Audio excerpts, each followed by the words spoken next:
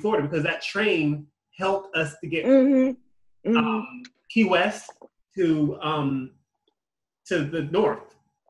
Right. You're right. It was like a revolution and like an explosion of the South. Yeah. Further south. Yeah. And then that's why your uncle Ben, that's why he moved down here. I think that's why my great grandmother moved down here, because there was work for the railroad. So I think that's where the beginnings come. Is that what do you think? Yes. Okay. Yes. But at first though, Uncle Ben couldn't find a job. Okay. Wow. Yeah, he didn't come and work on the railroad right away.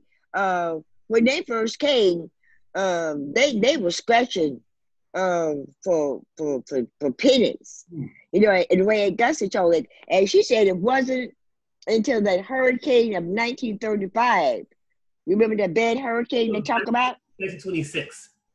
Okay, the one that took out the bridge and the railroad track going to Key West. That could be 1926. Yeah, that's before Mary Frances. Well, all right. Well, that was when all those people got killed because for some strange reason, they had people on a train in the middle of a fierce Category 5 hurricane. That hurricane was terrible back in that day because the thing had a tidal wave that swept that train off the tracks, and all those people died. And so it was at that point that they needed men to come bury the dead. And so that's how Uncle Ben got a job going down south, burying all those dead people. Yeah. Wow. That's when he really, now after that, I'm not sure how the story goes after that, but I know that I remember Augusta telling that story that's how he made money for a while. Wow. Now how he got to the railroad, I'm not sure, except maybe somebody, because he was a very friendly man, and probably some of the people that he knew, because they later formed what they called the Firemen's Wives that Augusta was a part of. So maybe one of his friends, his brother, somebody, they said there's a job on the railroad for you. Because when I came to live with them, Uncle Ben was already working on the railroad.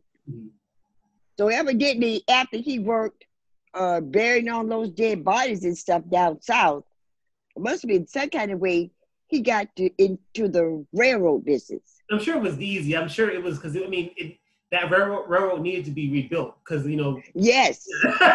Yeah. The whole area needed to be rebuilt. And this hurricane took the devil out of that place. Yeah, everything's made of wood. Like I think that's where Miami got a lot of its lessons as far as how to build places, because Overtown, every place got ruined. Doesn't matter what neighborhood you were in. It all because it was made of wood. Everything was made of wood. So that was the issue, I got to change out of my present outfit because I'm getting hot. Okay. But yeah. So, but you know what? That was a great opportunity for Uncle Ben. You know that? Yeah.